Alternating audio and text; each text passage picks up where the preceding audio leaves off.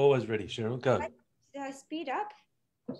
We're on. Cheryl, we're live. It says live. Good morning, everyone. Sorry, I need to slow my treadmill. What are you doing?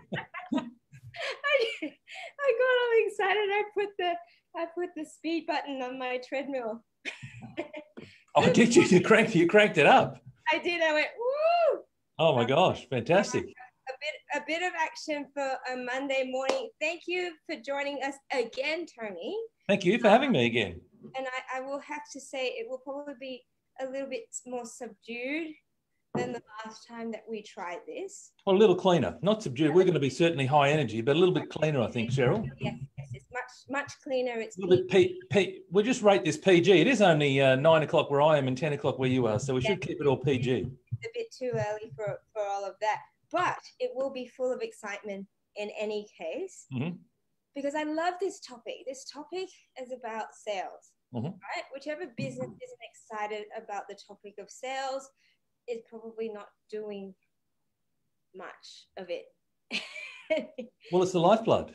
Let's not beat around the bush. If you have a business that isn't generating sales, you're in trouble. You're in big trouble. And so it's about how do I go and generate more sales regardless of the business that I have, regardless of where I'm located in the world. There's a number of key fundamentals that you can do. But if you haven't got sales coming through, you've got massive, massive problems.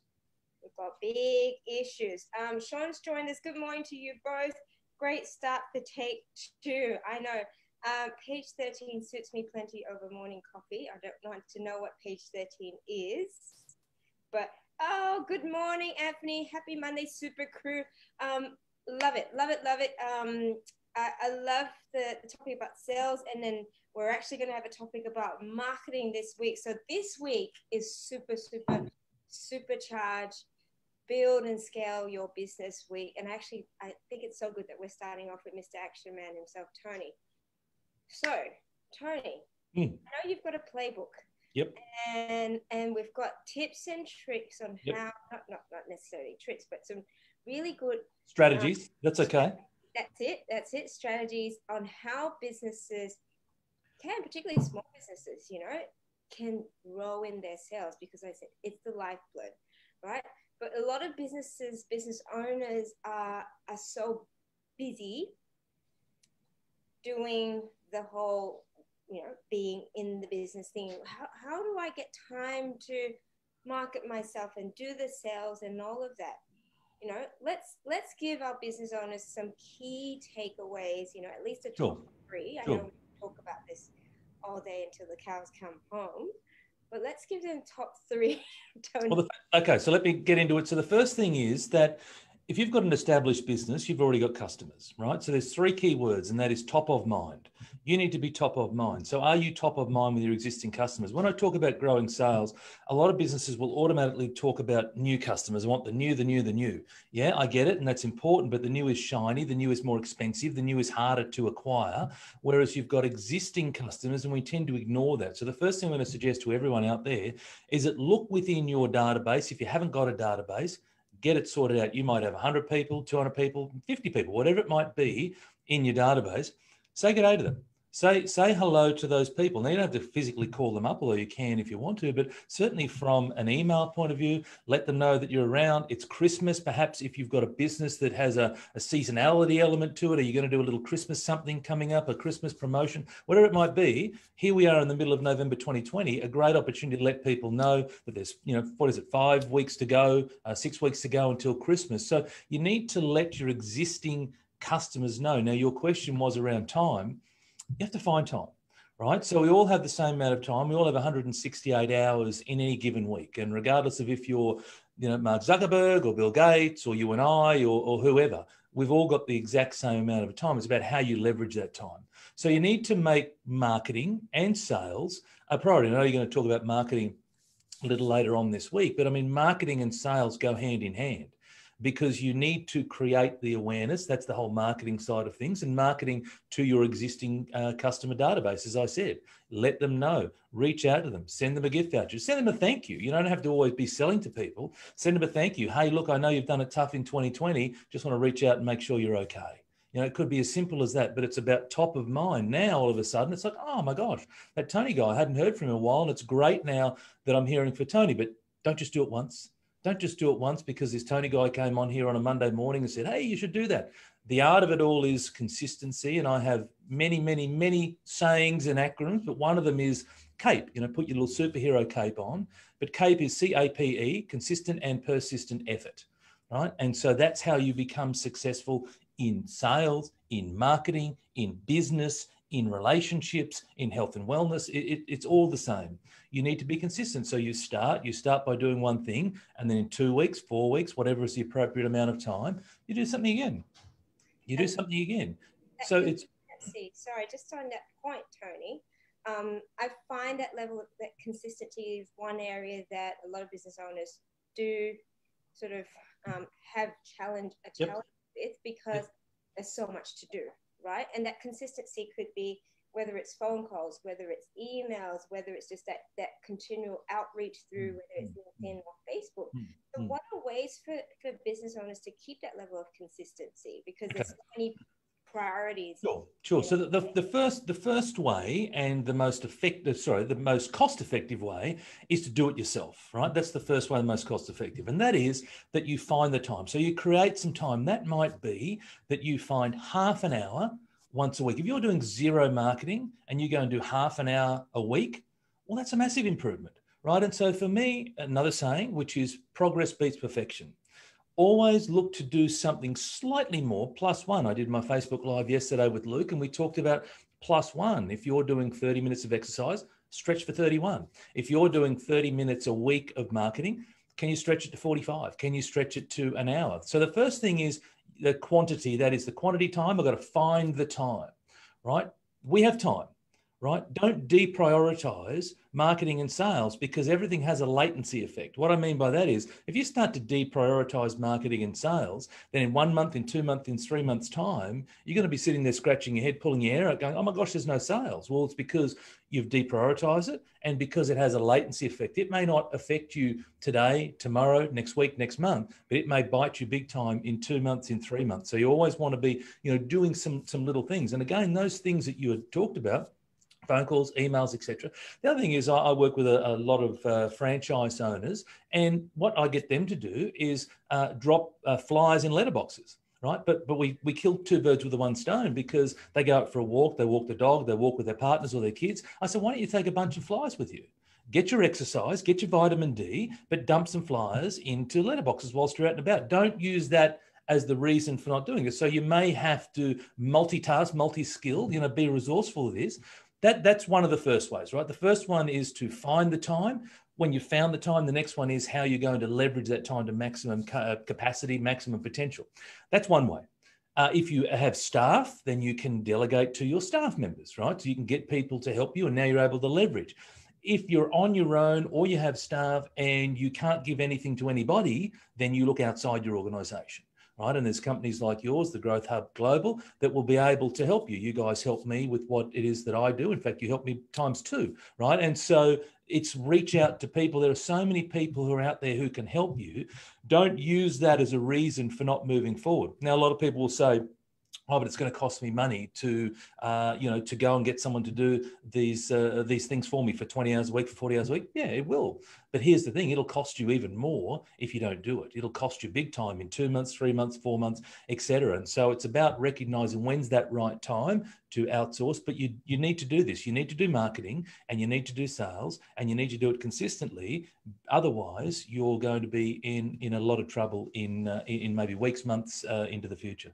Yeah, and absolutely. And Anthony, who is our marketing consultant, I know Anthony. Yep. He has this questionnaire, and I remember one of the outputs from this questionnaire was whether you're a ghost. People even know you exist, right? And so, if they don't know you exist, they don't know that you're offering a service or solution to your problem. So it's really important that you're constantly, like as you mentioned, front of mind. And so you've got to look at the different strategies. And like I said, we'll talk about marketing, but assume that we've got, great marketing, sure. We've got marketing and we've got leads that are coming. Okay, great. Okay. So that's the marketing side. And then we've got sales. once you have leads coming in, Hmm. I realized that's another challenge where people go, oh, they're either not the right people. Hmm. I spend an hour on the phone with them and then it's crickets after. Hmm. Three, for some reason, I just can't convert people. Sure. Well, there's multiple things there, right? So let's talk about the one where you said, I'm spending an hour on the phone with people. Why don't you introduce a qualification period? So another acronym that I use is called CHAMP, CHAMP. And what that stands for, CH is challenges. So what are the challenges that prospect has? What are the needs that they've got? The A stands for authority. Is that person the decision maker? You know, quite often we'll spend time with someone only to discover, oh, they're not even the decision maker. I've got to go and take this now back to my boss. So how do we get to the person who's ultimately going to make the decision as quickly as we can? M stands for money, budget. What's your budget? How much are you prepared to spend? In order to solve that problem, what would you be willing to pay for that? Right? Money, money, money. You don't have to go out and say, you know, how much you're going to spend. You can frame it up in a lot more positive way, but similar to what I just did. And the P stands for priority.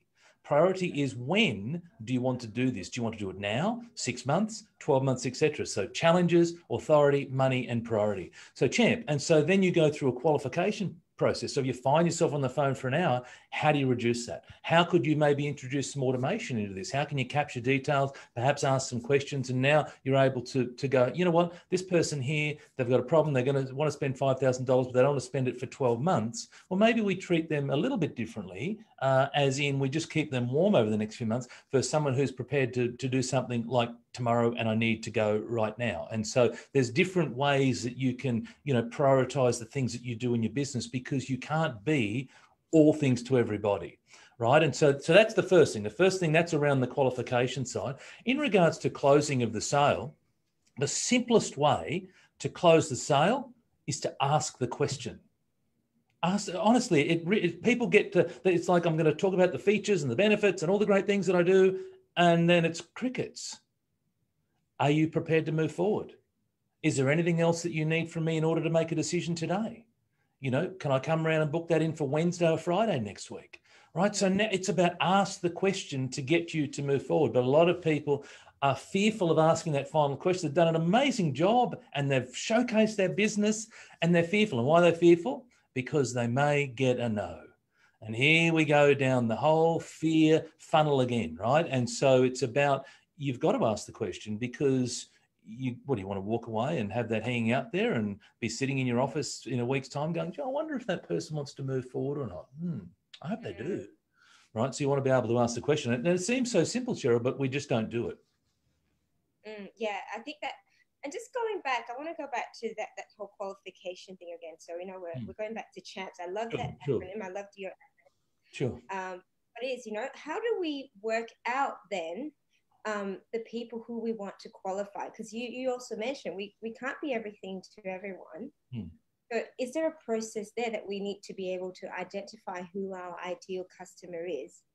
But what do we do with the other, the non-ideals, you know? And what's the ideal? Is that, you know, do we frame our questions around ideal customer?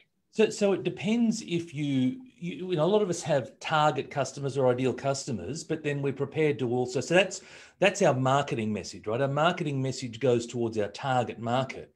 But if we happen to bring up people that attract to us from the periphery, well, you have to ask the question, am I going to have the blinkers on and only bring people on that are in my target market? Or am I prepared to look a little bit wider and further afield?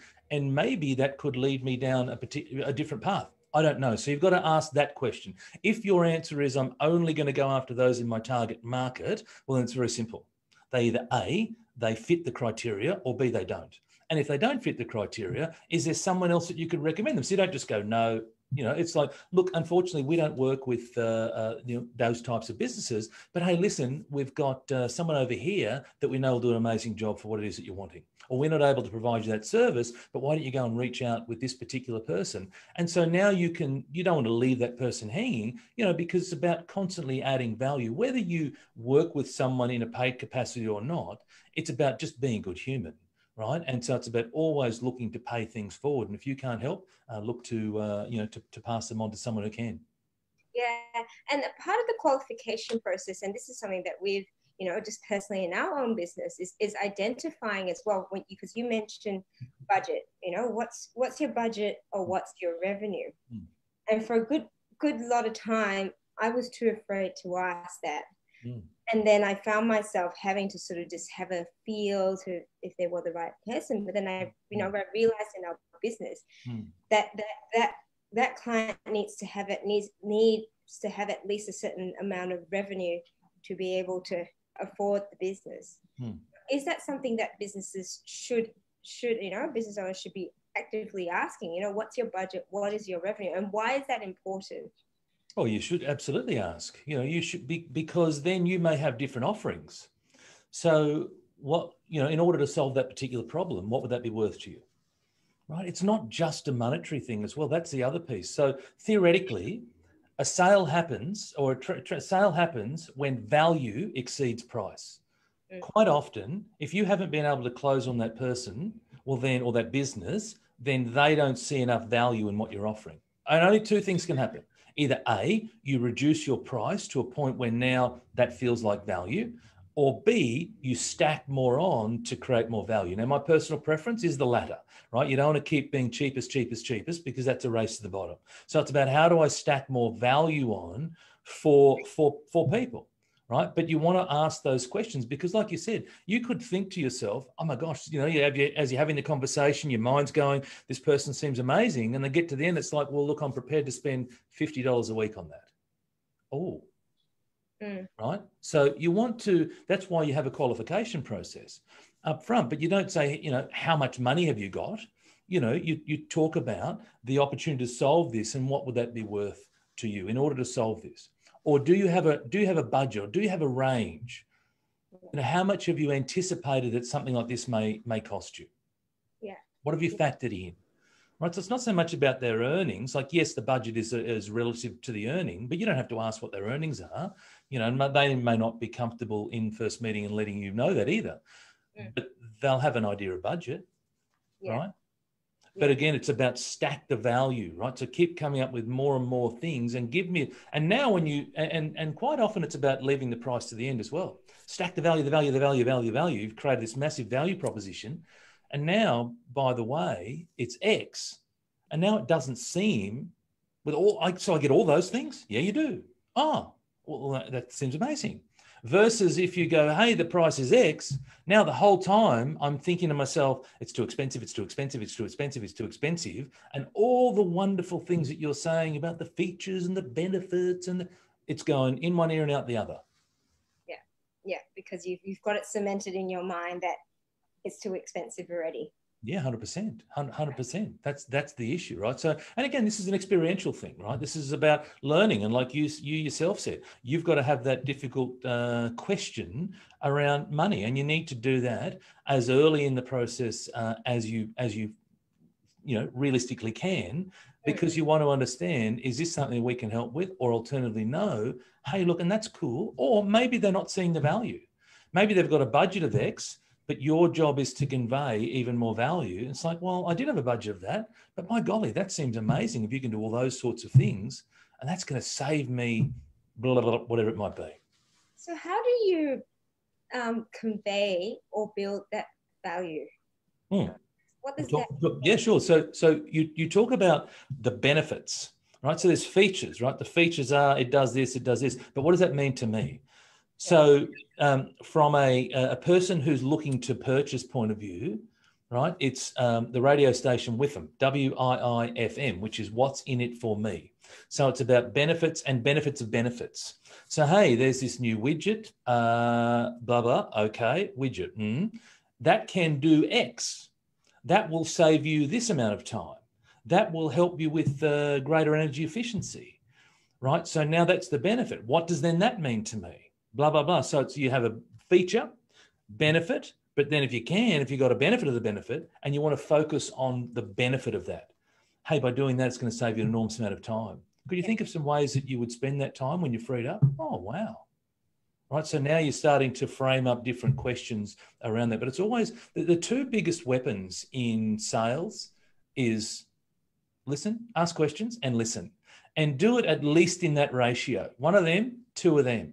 right? So listen twice as much. Now, my personal view is to listen 4 times as much. Now, I have a little internal smile because I know that when I do Facebook Lives and whatnot, that people see me talking a lot. But when people work with me, they know that I am an incredibly good listener, and I listen. I hold back all of my assumptions, all of my thoughts until I've explored as much as I can from that particular person, whether I'm coaching, whether I'm with a prospect, whatever it might be. And then I can say, okay, so now based on da da da da, and we talk about what could be the solution for them. So, but you want to listen as a minimum twice as much as you speak.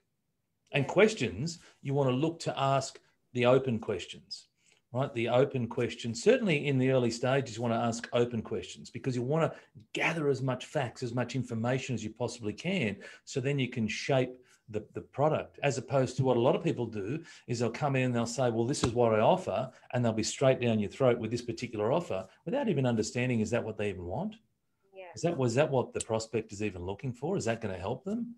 So take the time up front. The more that you can spend time with that prospect in understanding whether, and again, it doesn't need to be through physical conversation. It might be, you might get some information through a little qualification process, like a little, little question and answer form to give you a bit of a guide, right? So yes, there still needs to be the conversational piece, but it doesn't have, the whole process doesn't need to be in entirety a conversation.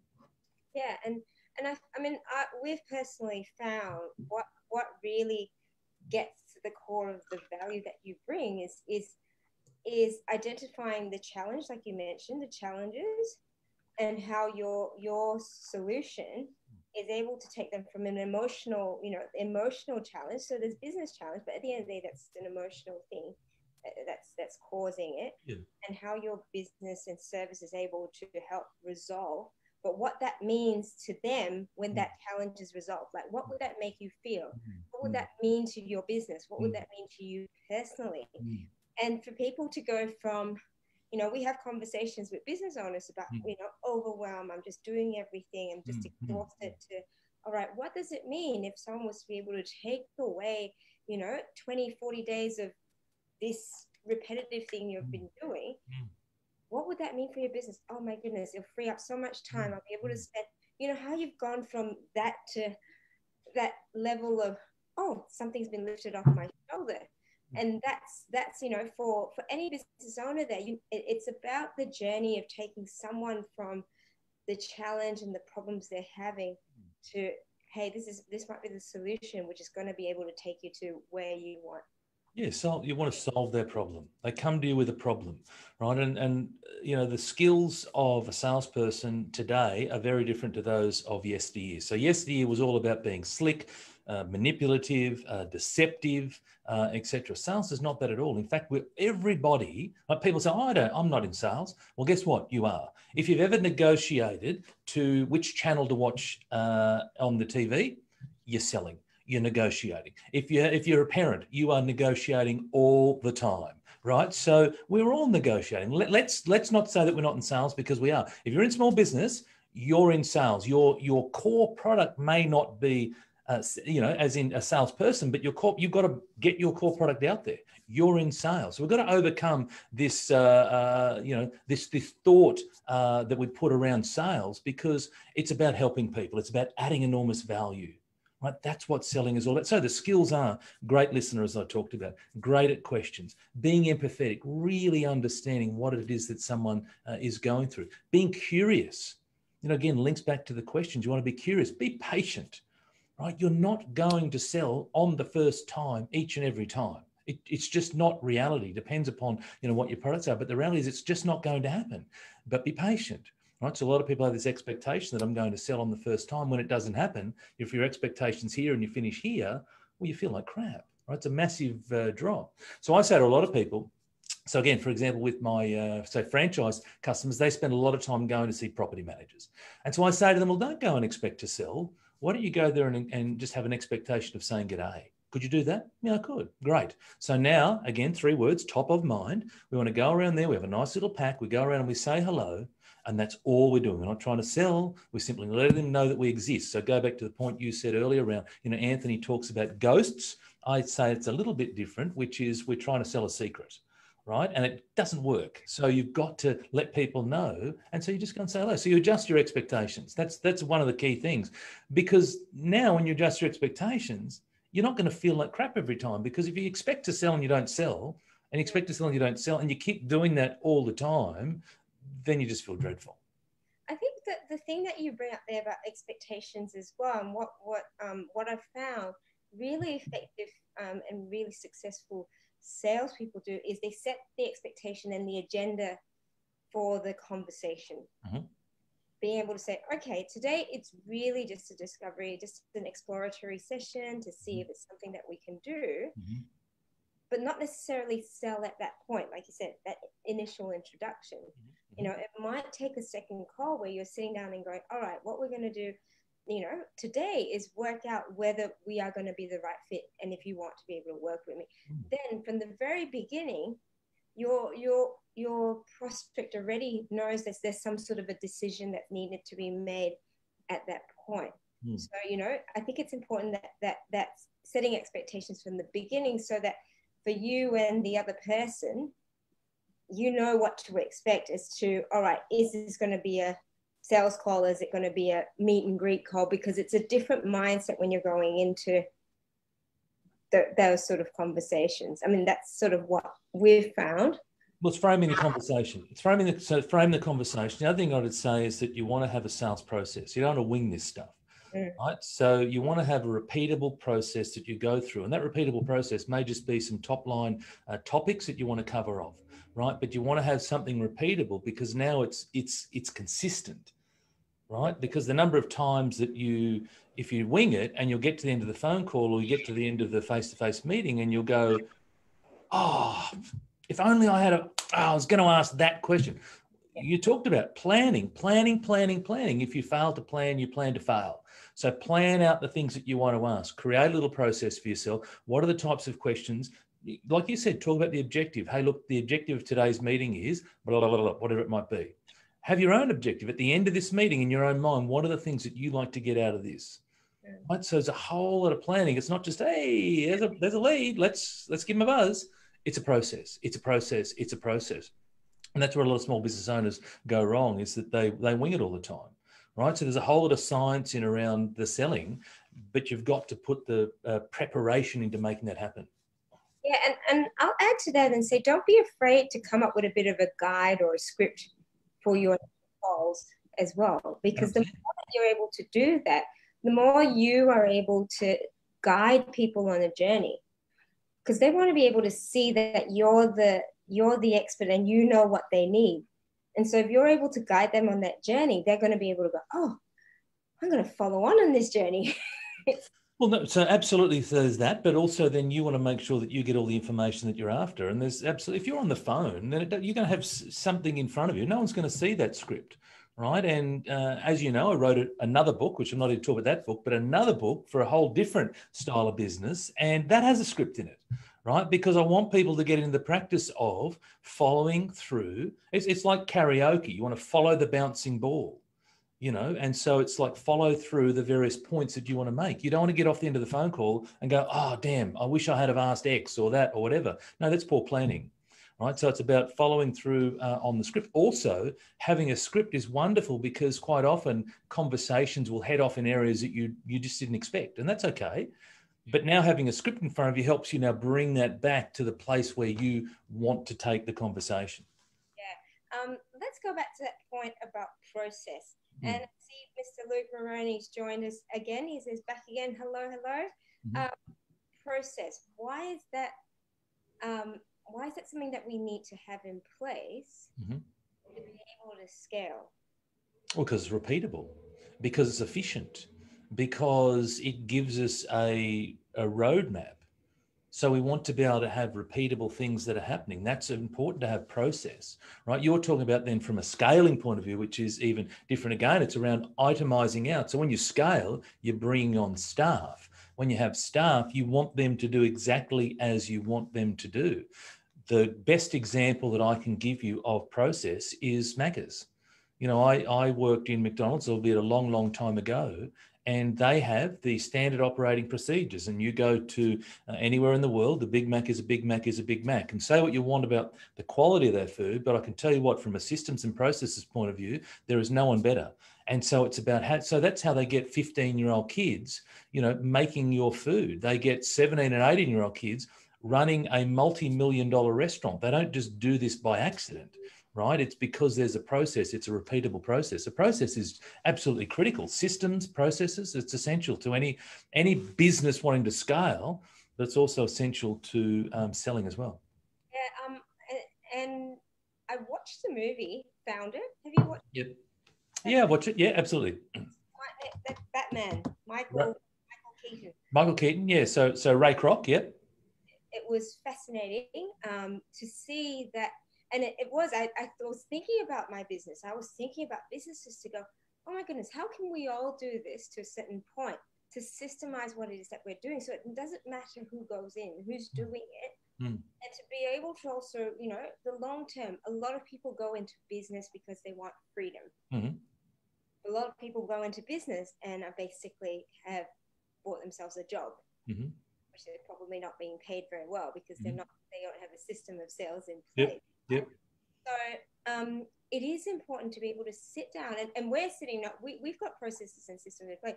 We're sitting down with someone who's helping us put together our processes and systems so that if it's not me that's doing the sales calls, there's someone else, but they know exactly what to do at each time. They know what templates are, they know who to talk to at that point. And it's really helpful to have someone outside of your business do that, because sometimes we've got our blinkers on and we're so used to how we're doing things. Well, the ultimate objective is, how do you make yourself redundant? So as a small business owner, and I know for a lot of small business owners, they'll be thinking, oh my gosh, what's this guy on about? But how do you make yourself redundant from your business? That has to be a goal. Now I am not in that position at the moment, but it's an absolute goal of mine. And I've got two, wonderful VAs that are with me now. And, we've also got others who help me from a graphic art point of view. But how do I make myself redundant, and how can all small business owners do exactly the same? And so in order to have staff that are trained, that are consistent, that are following the process, there needs to be a written procedure. There needs to be a video or a Loom video or whatever it might be, so that now anyone can walk in and they can pick it up and they can run with it from day one or whatever it might be. That's also then, once I've had my phone call, what do I now do? I've got all this information. Based on information, which way in the flow chart does it go? Does it go, so it's about knowing what it is that I have to do next in my business. But that should be a challenge and an opportunity for all small business owners, is how can I ultimately remove myself from the business? Because so take, for example, me, like I'm a business coach. That's what I do. And I coach people. And so if I'm not coaching, then I don't have a business, right? And so for me, we're in the process of creating automated programs that will sit there and that will just run forever and will provide value to various clients. We have to do more and more and more and more of that, because again, it's about me taking myself out of the day-to-day running of my business. Because if I'm sick, if I want to take a break, then the income stops. Yeah. And even that point, so many business owners, their short-term goal is just to be able to take a holiday. Yep. Without having to look at the computer or the phone or whichever. Have a think about how you can do that, but still grow your business and have sales come in at the same time. Well, that's the latency effect. The latency effect is, you want to put things in place now that take effect in 1, 2, 3, 4 months' time. You want to work hard on what can I do today that's going to set me up for future success. Because the reality is, if you're struggling with sales, whatever you do today is not going to give you an instant result tomorrow. It's just not going to happen, right? But it'll give you a good result in a month, in 2 months, etc. Go back to the whole ghosting or selling secrets or whatever it might be. You have to start that process. You have to start at some stage, right? Now, immediately people aren't going to go, oh, great, there's that business coach guy. No, you've got to do it again and do it again. And I can't recall the exact stats. Perhaps Anthony can chime in, but I think it's something around between 8 and 12 impressions, give or take. There's different articles on this. 8 or 12 times people need to see something from you to start to resonate with what it is that you do. Why do I do Facebook Lives all the time? Because it's one of those things to help me be top of mind. Why do I do something on a Sunday morning with my good buddy Luke Moroney? Because it helps me become top of mind. Why do we post constantly on social media? Why do we do a whole range of things? Because it's top of mind, top of mind, top of mind. That's my business, right? And I'm looking to lead by example. So for all of our businesses, it's about doing the same. Now, what I will say is not everyone needs to go and put themselves out there and do videos, because a lot of people are very uncomfortable with that. And so if you're uncomfortable with it, the first thing I'd say is, can you lean into that? Now, we all can. And I have my first YouTube video still sitting there for all to see. And it's a shocker from about 3 years ago. But I have grown, developed, progressed. But some people just will not ever be, any good in front of video. And that's the facts. But here's the thing. They may be an amazing podcaster. They may be an amazing blogger. Right? They may have the art, so they're able to then communicate very, very differently. And so it's about self-awareness, recognizing that how do I get my name out there? It doesn't have to be by me doing a video all the time. There's plenty of other ways, but you've got to do it. You've got to get your name out there in a variety of ways. Otherwise, again, selling secrets, being a ghost. Go to network meetings. So it doesn't have to be email. Go along to a local network meeting. Join up meetup.com. Right? Join up various Facebook groups and contribute into the group. Let people know about who you are. There's so many ways that people can do that, right? And that's the awareness bit. Then the other bit is, now that I've got the awareness, what are the things that I can do to grow my sales phenomenally, right? And I talk about in my book, there's 4 key ways that you can grow sales. First one is new customers. We've talked about it. Anthony's going to cover it. I'll leave that to him. The next way is through what I call basket size. Again, it's a McDonald's terminology. Right? Would I like fries? Would you like fries with that? You go in there to buy a burger or whatever it is, $5, whatever it might be. Hey, would you like that as a meal? You go to spend $5 and you walk out spending $8 or whatever the prices are, right? But my point is that now I've been able to sell more to that person in that transaction. And that's just Macca's, but the same applies to everyone's business. It's like, is there something that you can find that then bundles together? Right, you can provide something extra over the top. So now I'm getting more from that particular client. That's the first way. The second way is that if someone's only going to buy one thing, how do I get them to buy the very best thing? So there's a good, better, best scenario, right? So if I'm going to only buy one thing, well, for me, the best thing is one-on-one coaching with me, but then you can also do group coaching, which is a lot cheaper, right? And so for me, it's about how do I migrate people up to buy the best thing? And again, think about in your own business, how do you go about doing that? What are the things that you've got to give people choice between, it might only have 2 choices, a good and a best, or good, better, best, right? That's the second one, which is how do I get the price up? The other way to get the price up is easy, take the price up. Right, so take a price rise. So all of a sudden, if you're charging $20 for something, charge 22. And quite often it's an interesting phenomenon that happens when people take price up. Is now all of a sudden the perception around that product goes through the roof. Oh my gosh, that must be amazing because it's expensive. Right, so a lot of people have this fear around price. It's like, oh, I can't possibly take my price up. Right, well that comes back to their own self-worth.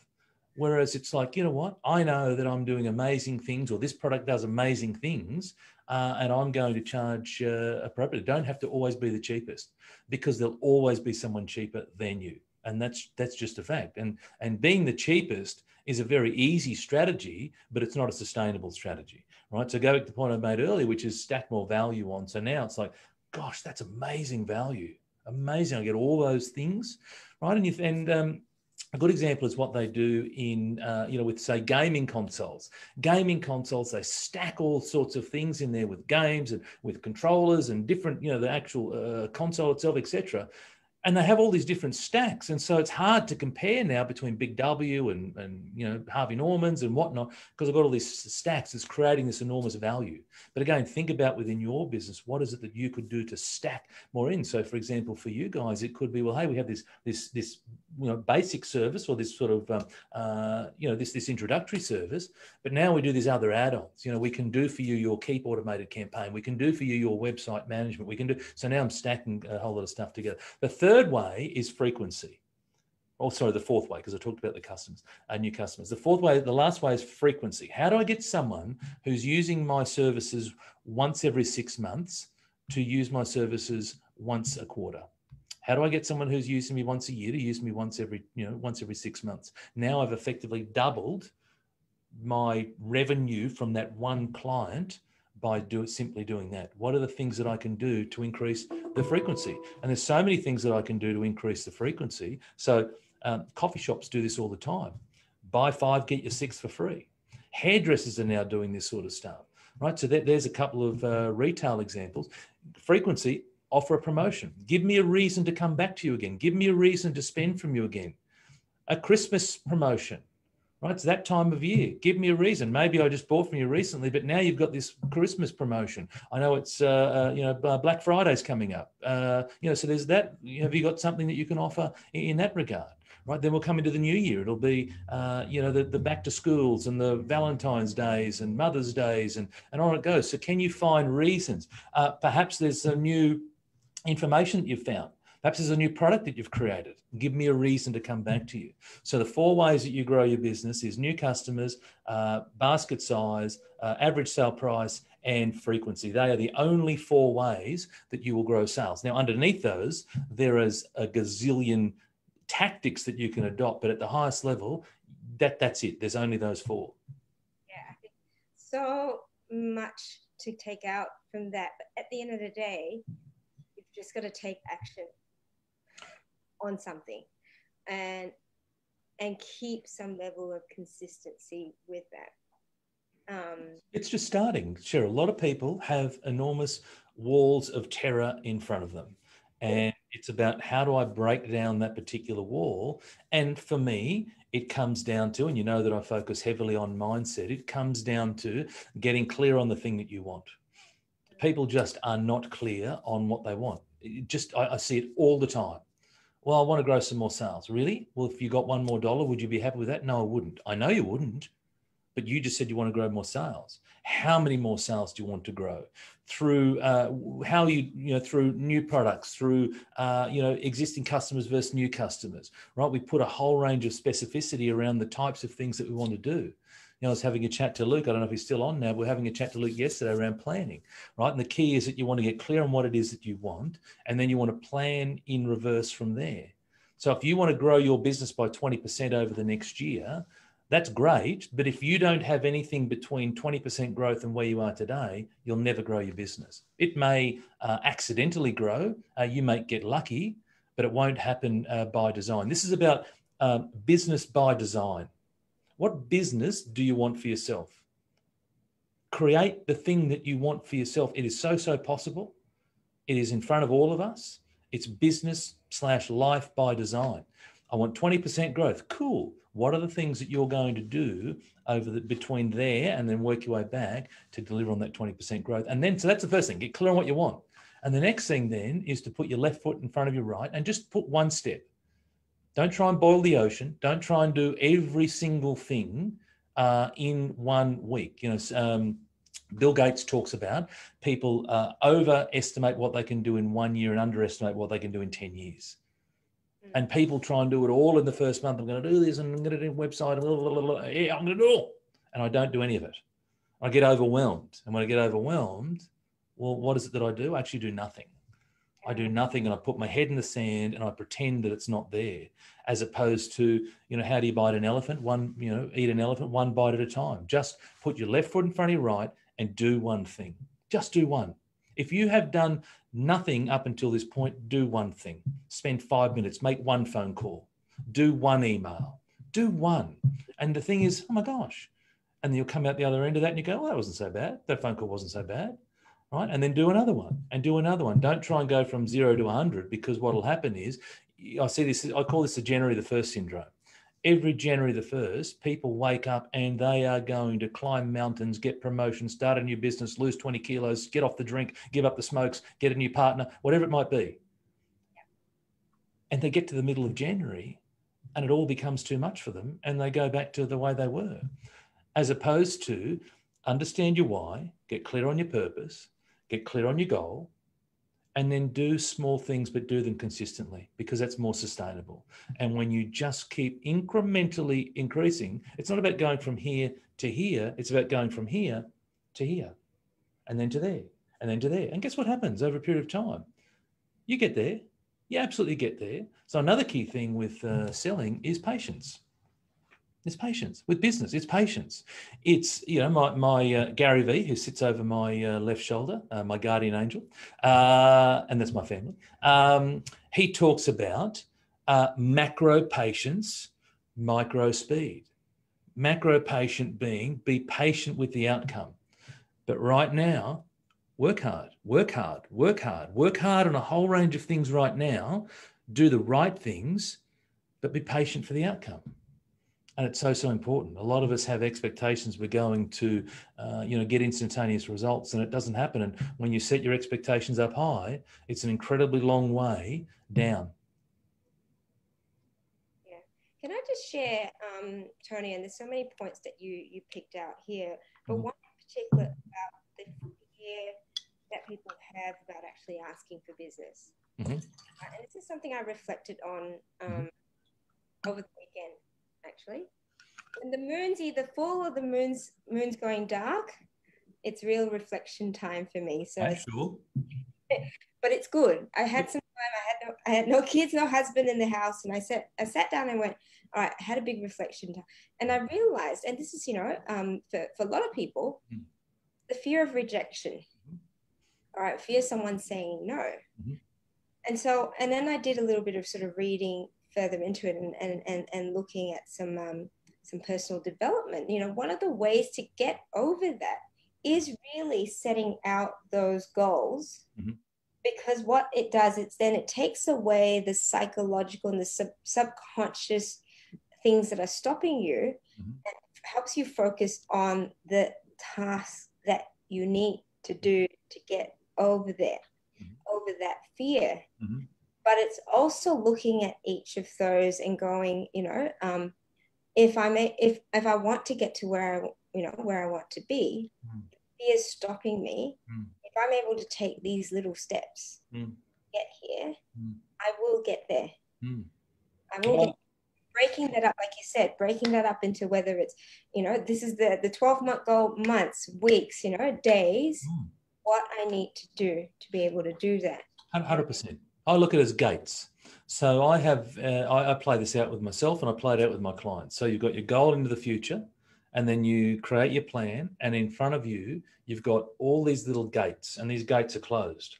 And every time you try something, you've got to get that gate to open, because if you don't get the gate to open, then you don't get to your goal. So it comes back to, how committed am I to this goal, this thing that's down there? How important is that really to me? Am I interested? Is it a bit fanciful? Is it a bit of a dream, bit of a wish?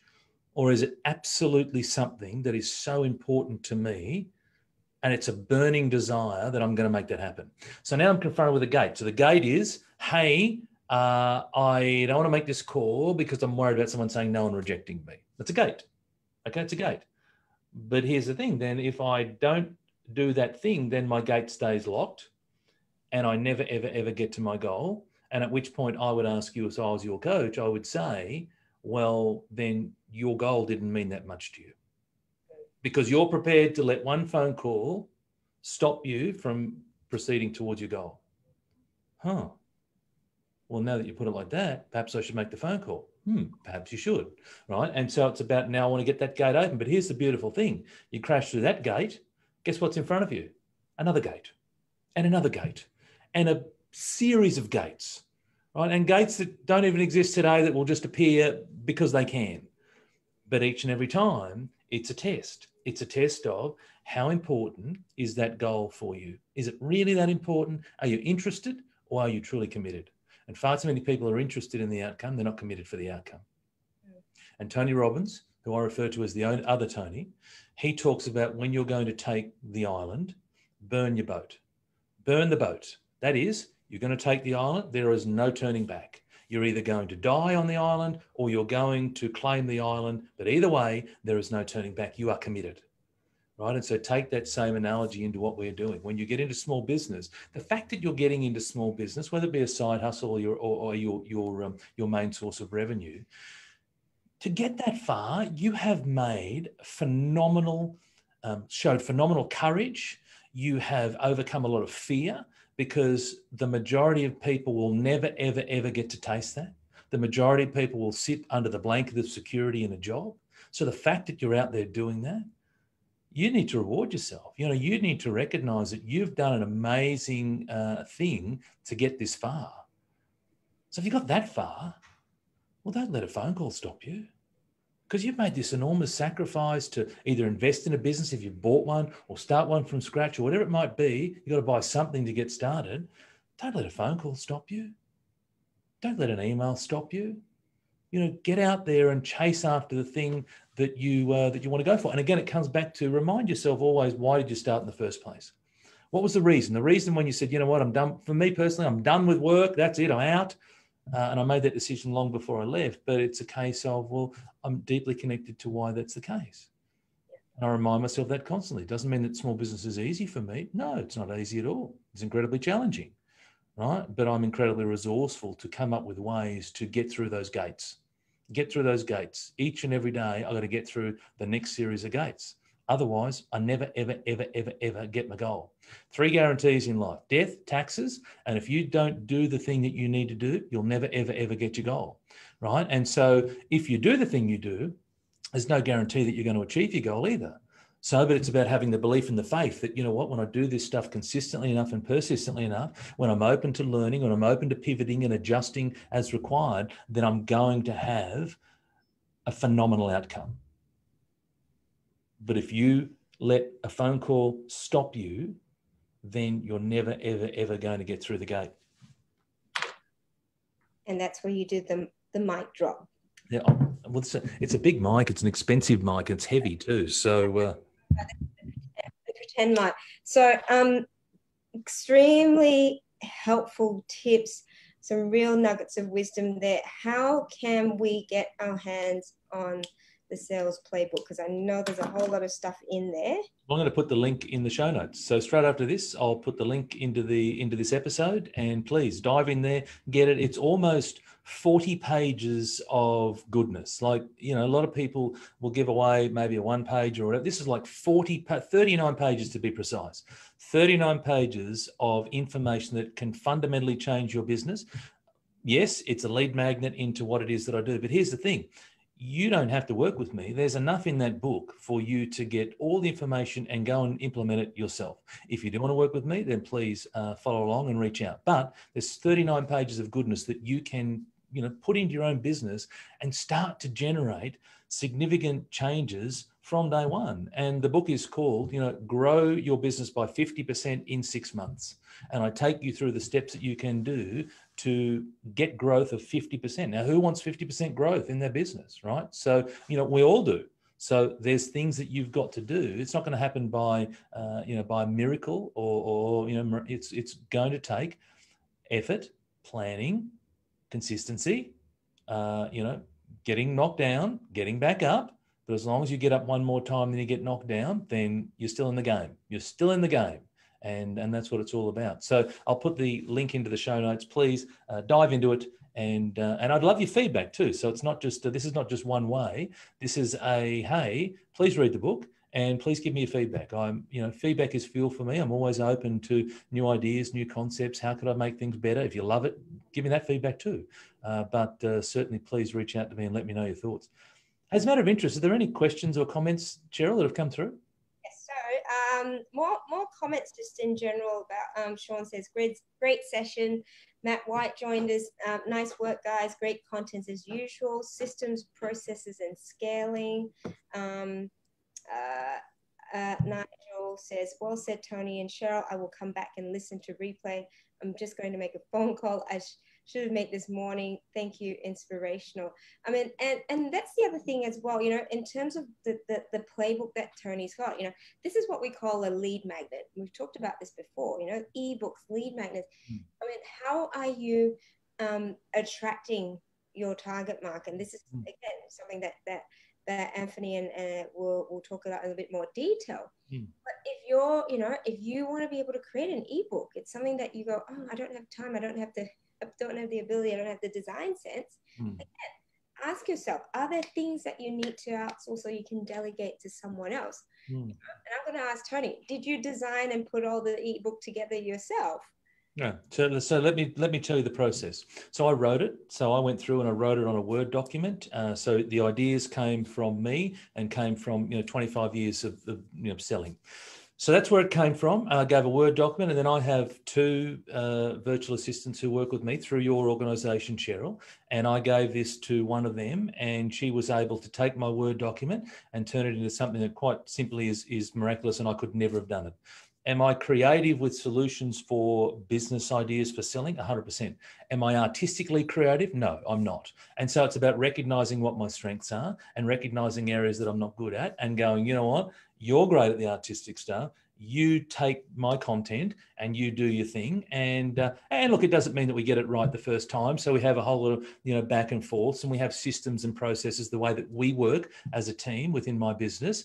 But after a few iterations, a few back and forths, we were able to bang it into shape, and we've got the product that you now see. So it's about, coming up with a way that I can get this out to the world. If I was sitting there from an artistic, creative point of view, A, it'd look bloody awful, and B, I'd probably still be sitting on it, quite frankly. So whereas the idea, and from an ideas point of view, so again, go back to how do I get the ideas down? I actually speak them. I know this will come as a shock for people, particularly Luke, if he's still hanging around, but I actually speak them. So I speak them. I speak the ideas into an app called Temi, Temi. That then converts things into a Word document. Then I bang that into shape. Now I've got my word stuff done. I add a few extra words in, then I send that over to my team. So it's about how do I drive efficiency? I love the fact that you call me Action Man, and I thank you. I appreciate it. But the reality is that I spend time and I'm listening for what are what's the technology? What are the apps that I can adopt in my business to make me more efficient and more effective? And I know that I'm a far better talker than I am a typer, right? I'm a one-finger typer. So I can just talk ideas into my, like literally into my phone. There's an app for your phone. I literally stood there and just talked the ideas into my phone. It cost me 25 cents per minute. So I can't recall how many minutes it was, but maybe it cost me $3 or $4 in total. And there it is. Then it comes across as a Word document. You bang it all into shape. You get rid of the ums and the ahs and all those types of things. You make changes like you would any document, but now I've got a massive head start because I've talked about it. Then I hand it over to someone and they do the rest, and then I've got someone else who helps me from an automation point of view, right? So then you've got to put it into an automated marketing program. So there's a number of steps here, but hey, guess what? 3 years ago, I knew none of this existed. I used to do my own social media. I'd have a job, I'd go to my job and I'd come home and I'd do my social media. I didn't do any of it. I didn't discover all this from day one, right? But I've learned through the school of hard knocks around what it is that I need to do. So, you can either you can get out and you can try and figure this stuff out yourself through the internet, and there's so much knowledge available, or B, if you want to speed things up, then you want to speak to someone like me or speak to someone like Cheryl. And yes, there's obviously costs involved. I give a free 20-minute chat to everybody. But here's the thing, that when if you engage me, then what you're engaging is 25 years of experience. Plus also, we're going to speed the time up. We're going to compress the time, because guess what? I'm going to have made all the mistakes over the last 3 years. So I don't want you to go and spend the next 3 years making the same mistakes I did. We can get through those mistakes in about 20 or 30 minutes. So it's about then recognizing what are others doing and how can I then leverage that to speed up my own journey. But I didn't do it all myself. And that was a 20-minute response to your question. But no, I use people around me. Yeah, and I mean, that was the whole idea, that if people are finding that, if time, if I don't have this these are all the things that are not allowing me to achieve what I want. It's not so much, don't focus on what you can't do and what you're restricted or what your, lack of talent is. Be able to resolve it and go, okay, what is the solution? What do I have available in front of me?